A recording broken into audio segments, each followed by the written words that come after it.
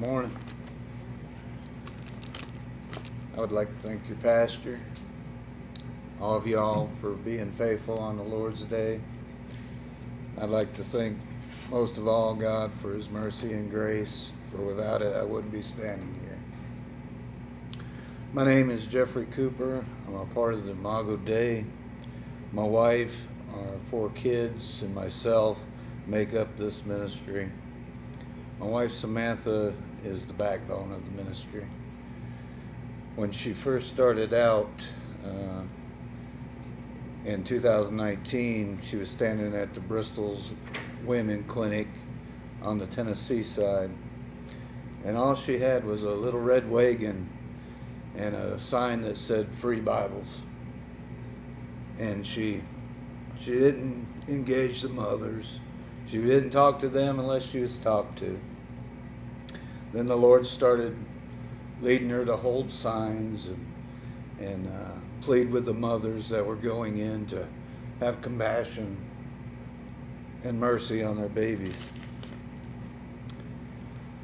In addition to being on the sidewalk, in 2020, we became a nonprofit and expanded our outreach to include various social media outlets. Since the start of our outreach, God has saved over 200 babies. The Lord has allowed, in some cases, for us to provide financial support for these mothers. About a little over a month ago, Samantha was out at the abortion clinic in Bristol, Virginia, where through an interpreter, she was able to speak to a mother who chose life for her child. The mother decided that day to leave and not keep her an appointment. Along with other churches and Christians, we are trying to help this mother financially and spiritually. She needs a lot. We ask for prayers for this young mother with her various needs and obstacles that she's facing. You ask me what makes the Imago Dei any different than any other pro-life or organization. I would have to say there's a lot of differences. Primarily, we are gospel-centered. We call ourselves abolitionists. Now you may say or wondering, what's an abolitionist? Abolitionists believe in the total and immediate abolishment of abortion, contrary to the pro-life movement. Abolitionists, we believe in equal protection and equal justice. When we say we believe in equal protection and equal justice, we are saying that the unborn child in the womb deserves the same protection and the same justice as any other human being deserves. The pro-life movement, who fights for incremental steps, they fight for bills that, for example, are heartbeat bills, no pain bills, and 6-week bans. The pro-life movement also fights against bills of total abolishment of abortion because of their stance on equal justice. They believe and hold to that the mother is the second victim, essentially robbing the mother of the true gospel of Jesus Christ, that she is a victim, and since she is a victim, she doesn't need to repent. The pro-life movement has successfully killed all bills in various states that would have abolished abortion, providing equal justice and equal protection for all human beings. You heard me say earlier that we are gospel-centered, and that is true of the abolitionist movement. However, in pro-life, they are mostly made up of secular organizations, the Catholic Church, and many professing Christians. Please don't get me wrong. I do believe there are Christians in the pro-life movement that stand on the Word of God and who would not compromise on these biblical issues. Why is all this important? Because as a church, we have allowed the pro-life movement in 51 years to dictate how the church handles abortion by using incremental steps, blatant disregard of God's word.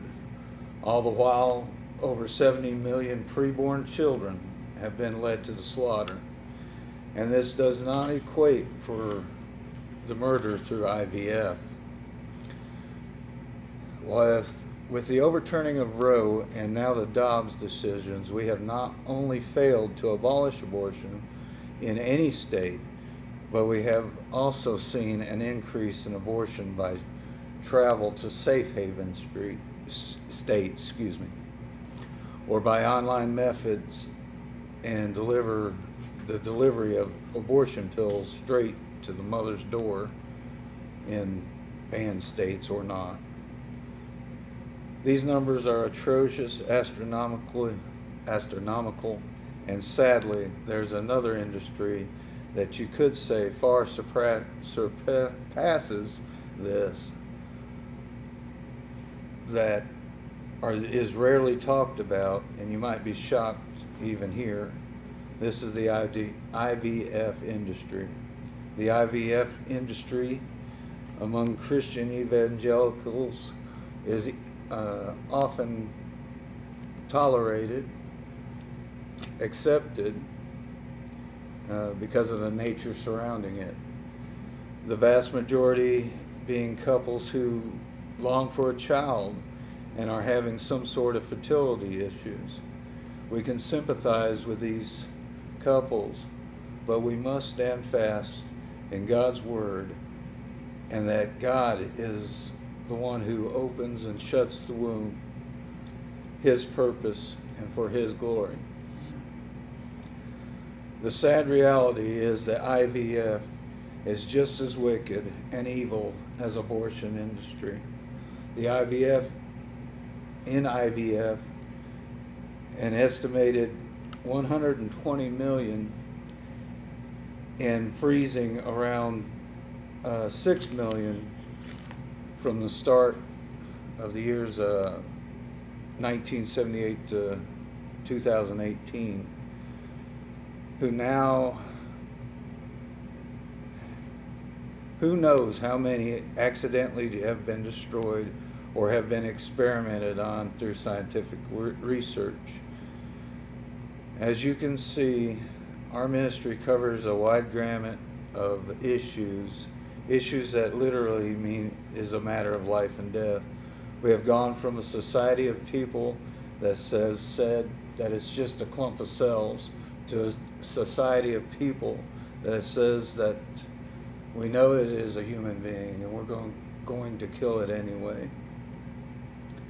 Standing outside abortion clinics and doing online ministry, we know we are dealing with the lost. We know that we can't change hearts, that it's only God that can take a stony heart and turn it into a flesh heart.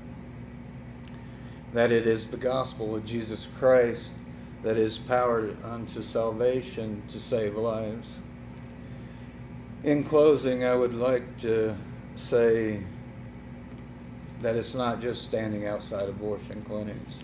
We have to do something to stand up against this Holocaust, this travesty of injustice that is being perpetrated on our fellow image bearers of God. I would like to encourage you to get involved. We desire and covet your prayers. We are struggling outside at the abortion clinic, the mill, for an online present or on-site present, and we need volunteers.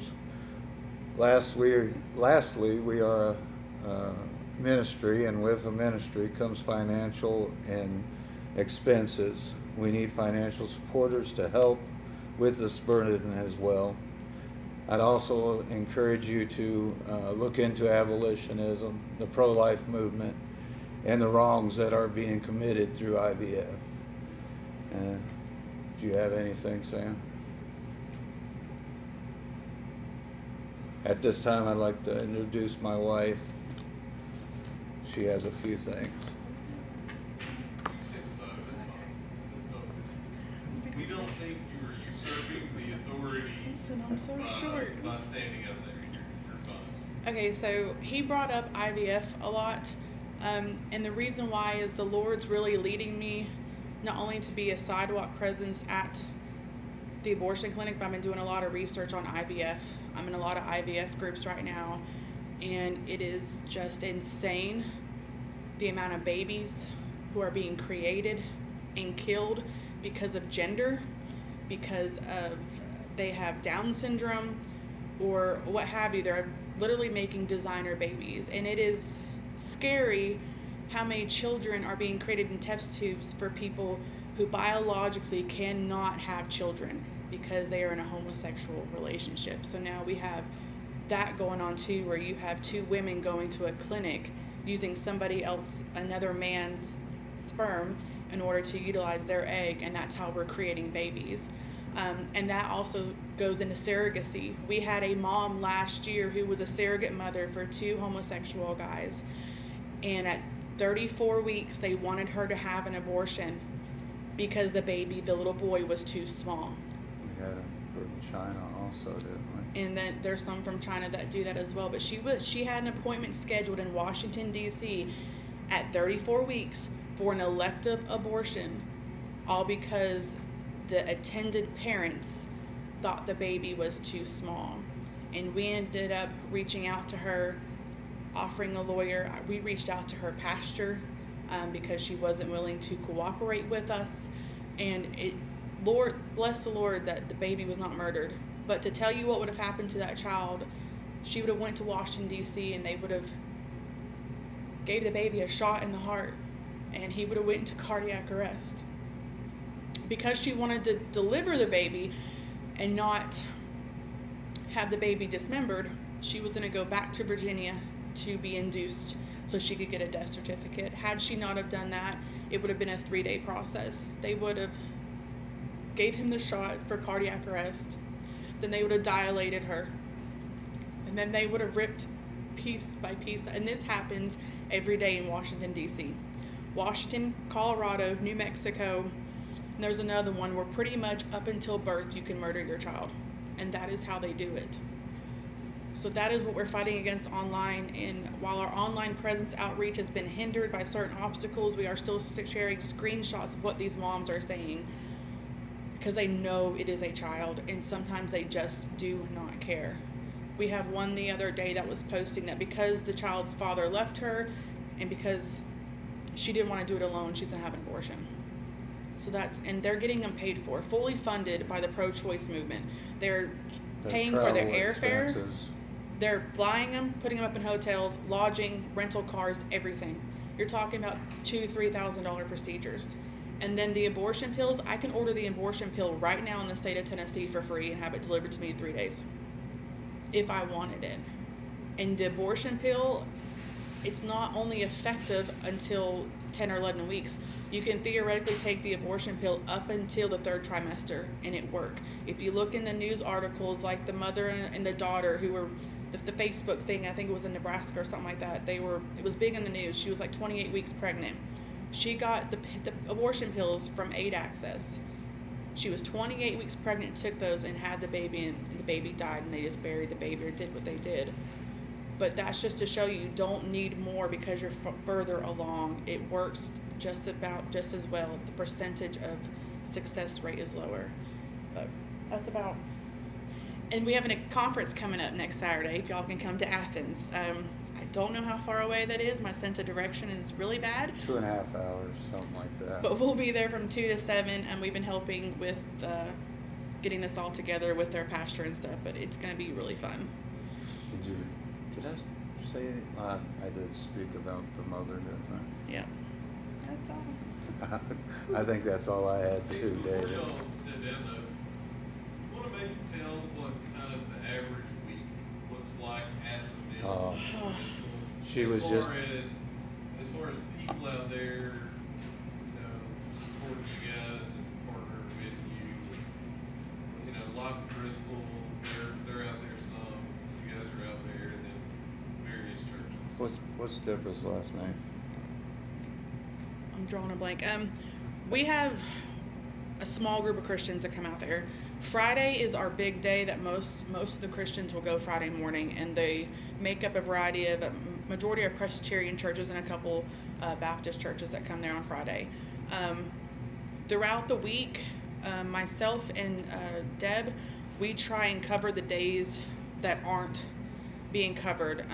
There is probably, on average, 5 to 7 faithful Christians that come out various days a week, majority of it being on a Friday. There used to be only morning appointments, and now they have went from having morning to afternoon appointments. And 7 days a week. And now 7 days a week. They're there today. They were there today, and there was 5 or 6 moms that came. This week alone, there's been 59 that were slaughtered. We're at, just for the month of January, 222 or 26 for the month. Yesterday there was 18. So we try and pick up days that other people don't. We're out 2 days a week. I like to go out 3. My prayer is to be a full-time missionary to the preborn. If we can get the funding, because if I'm out there all the time, he can't work. We have bills to pay and things like that. I would like to be out there full-time for the morning and the afternoon appointments. I'm comfortable being out there by myself. The Lord has given me strength, and which is really weird because I'm not a very big people person, but he equips those he wants to equip, and he qualifies those he wants to qualify, and I'm one of the least qualified you'd probably think of. But I'm comfortable being out there by myself. We both talked about it, and if anything were to happen to me, we understand that's a risk that we're willing to take. We know that's a possibility. But it's worth it. It's worth it just to be out there to share the gospel, because you're not just out there because the babies are being led to slaughter. It's not just about the babies. It's the souls of these mothers and fathers and grandparents and social workers and everybody else who comes out there to lead these babies to slaughter with them. Their souls are at risk, and they're on the verge of eternity in hell. So you have so much going on out there, and it is very dark and demonic and exhausting. But the Lord gives us strength. There's a spirit behind it. There is. In the Old Testament, it was Moloch. They were passing the seed through the fire unto Moloch. And that's what we see. Speaking of the funding, what does it cost a month to keep you guys out there? I mean, not your personal experience. I'm just saying, because there's got to be heat. There has to be something else that goes into this besides fuel. And what's the funding to keep you guys out there a month? I was figuring up, and if he could work part-time, we were saying, because we're so bare minimum, like we don't have a whole lot of luxuries. It's a good thing and a bad thing.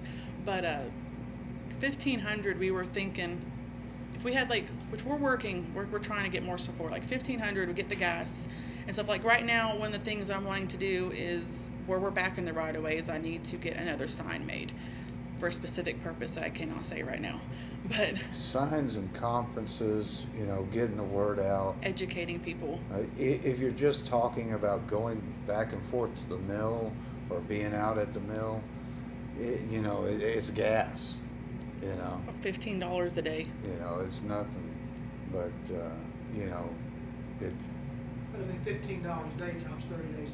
Whatever it is, yeah. a month, and that's a pretty darn good. And see, sometimes I'm able to go before church too. So I'm able to go on some Sundays, depending how nasty it is. I'll go and I'll leave in time to make church while he gets the kids around. But then there's also conferences. So we went to G3, and G3 was one of the most expensive conferences we went to. We had 3 different churches that put in for us to go. Me, myself, I probably would not have done that with ministry money, but since the churches wanted that directly to go there, we did. And I'm thankful that we did, only because we brought the whiteboard with the questions, and we had several people change their mind on if a mother is actually a victim or not, or should she be criminalized. And we had a few change their mind on IVF. So that's another thing we want to do, is we're wanting to get away from abortion conferences and more towards your solid biblical Christian conferences to engage and educate them, because we met a lot of people who didn't even know what IVF was. Yeah. who were in their 20s and 30s. And I honestly didn't know hardly any about it until I started doing research and started looking into it myself. So that's a lot of it is education, being out there and trying to equip Christians to go to their pastor to like, hey, what can we do? Just, it's a little bit of work, just a little. Hey. So the clinic in Bristol, they're open roughly 50, 60 hours a week, something along those lines. 8 to 5, Monday through Friday, 8 to 12, Saturday and Sunday. So that's about 50 hours. And then there's a break. We know when the breaks are, though. Like, they do morning appointments, and they all take their pills at one time. Then there's a couple-hour break, and then there's afternoon appointments, and they all take their pills at one time, except for on surgical days. Those days are a lot longer. So this church right here is roughly an hour from the clinic in Bristol. How many Bible-believing churches do you think are within a 1 hour radius of that clinic? Thousands? Within a Yes. 5-mile radius of that church, I use the SBC because the SBC has the largest church search you can look for. And I want to say within 5 or 10 miles, there's 500 churches. Within 50 miles, there's over 1,000 churches. So Of we've just got SBC. multiple thousands of churches. If one member from each church gave like an hour standing alongside you guys each You month, cover the You would cover it. I sidewalk. mean, it would be a huge presence of You'd be prayer and elbow. witness for the gospel, right? Yes, it would. I'm pretty sure nobody from our team even lives in Bristol. No, nobody's from Bristol, which is sad. Like, nobody from Bristol comes and stands at the Bristol, Virginia kill mill that's right outside of a neighborhood, which is actually 7.3 miles away from the church. And we're all from Tennessee, aren't we? You know, no, we're not all from Tennessee. We're not? The guy who owns the Bristol, Virginia kill mill is a Christian who has leased it out to them, and their church is a little over 7 miles away. We actually need to ask prayer for that because we are in conversation right now with their associate pastor to try and see what we can get done with the owner coming to repentance and seeing if we can get this clinic closed. Last year, over 2,200 babies were murdered because he allowed baby killers in his building, and he's a professing Christian. It just blows my mind. It's sad. And let everybody know roughly where that clinic is located. 2603 Osborne Street, Bristol, Virginia. In front of the casino. Yeah, right across from the Bristol Casino. Next door to Lee Bank. Like a half mile from Tennessee, right? Mm-hmm. Yep, it's sad. Not too far from the old clinic. 3 miles or something. 1.2 miles away from the clinic on Slaughter Street. That's how far they moved. So, it was a hop, skip, and a jump. We good? I'll have anything else. We thank you for listening to